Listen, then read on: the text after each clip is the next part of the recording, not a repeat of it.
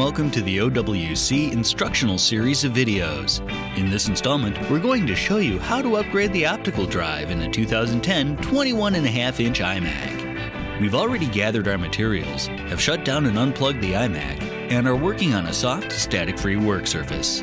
We are now ready to begin.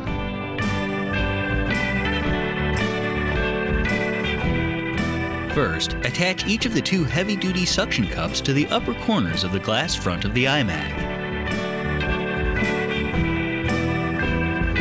Then, gently but firmly pull forward on the handles to separate the glass from the magnets that hold it in. You can then set the glass aside. At this point, you'll need to be extremely careful not to touch the screen itself, as the oil from your fingers is very difficult to remove. Next, we need to detach the display itself. To do this, we'll need to remove 8 Torx T10 screws, 4 on the left and 4 on the right. You may want to use a pair of tweezers as you remove each screw to keep them from getting away from you, especially the ones located near magnets.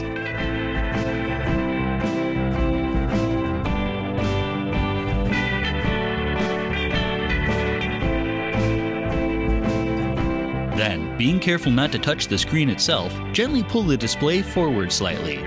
In the upper left corner, you'll need to disconnect the vertical sync cable. Simply slide it from its connector using the tabs. Next, disconnect the backlight power cable by pushing down on the connector to release the retaining tab and pulling the cable and connector downward. Then, detach the DisplayPort cable near the center right by first opening the handle by lifting up on the black plastic tab, then lifting the connector straight up and out. Finally, slide the display temperature sensor cable up and out of its socket, much like you did for the vertical sync cable. Keeping your hands on the outside edge of the display, you can now lift it up and out of the iMac and place it in a dust, static, and oil-free place. Disconnect the optical drive temperature sensor cable from its socket by sliding it out by the tabs along the top. Peel back any tape that may be holding the cables in place. Then feed the cable out from behind the heatsink plate until it hangs free.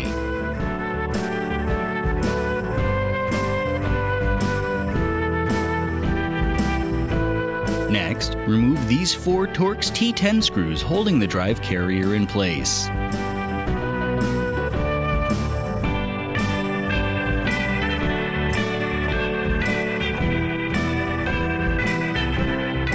Gently pull the rear of the drive away from the iMac to expose the SATA connector, which you can then detach. This connector may be a little tight. All you need to do is wiggle it back and forth until it comes free. You can now pull the drive back slightly, then lift it free of the iMac. Gently peel off the foam pad covering the heat sensor. Then carefully lift the sensor itself away from the drive. Next, we'll need to remove these 2 Torx T10 screws holding the drive in the carrier,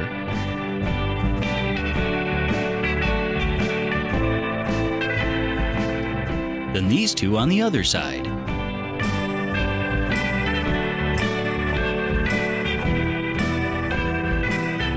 With the assembly facing up, gently lift up on the rear of the drive to loosen the foiled tape along the front edge.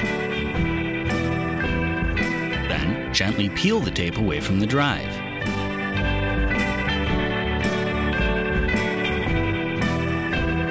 You can now slide the drive out of the carrier and set it aside.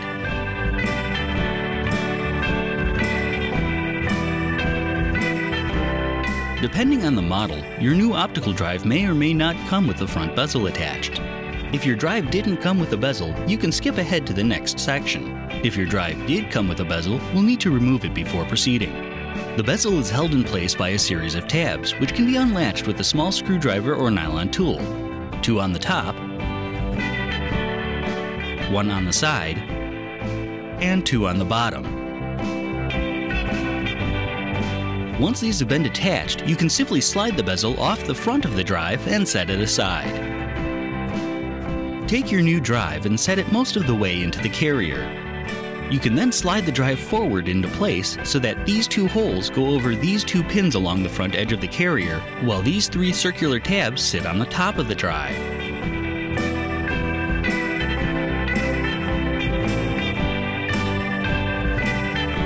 can then fold the tape back down and reseal it. There should be enough residual adhesive to allow it to stick. Next, replace the 4 Torx T10 screws you removed earlier.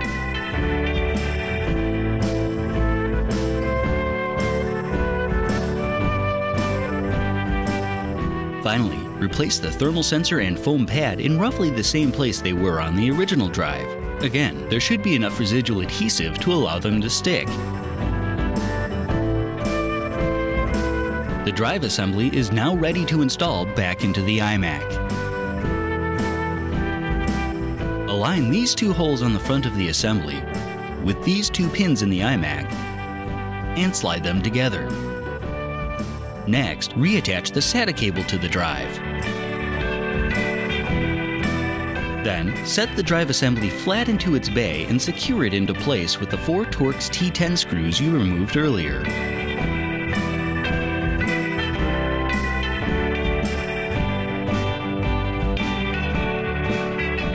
Finally, thread the thermal sensor cable under the heatsink. Then plug it back into its socket and reseal any tape that you may have pulled up. You can now set the LCD back into the iMac, once again being careful not to touch the screen itself. Reattach the LCD's temperature sensor cable by simply sliding it back into place.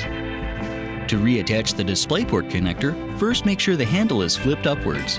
You can then slide it into the connector, then flip the handle down to lock it into place. Reattach the backlight power cable on the lower left by simply sliding it back into place until it clicks. Finally, plug the vertical sync cable back in. You can now lean the display back so it lays flat. Take a narrow screwdriver and slide it through the top screw hole in the display and into the hole in the iMac. Use the screwdriver to align the second screw holes and insert a screw so that the screen doesn't fall. Repeat the process on the other side. Finally, replace the remaining screws and tighten them all down. Use your tweezers if the magnets make installing the screws difficult. You can now set the glass back into place as shown, but don't close it yet. Use your microfiber cloth to make sure there's no dust trapped in between the screen and the glass. You can then close the glass, which will be held in place by the magnets. You may need to squeeze slightly near the top to make sure the glass sits flush. Finally, remove the suction cups and wipe the front down so that it's clear of smudges. You may now hook your iMac back up, plug it in, and turn it on.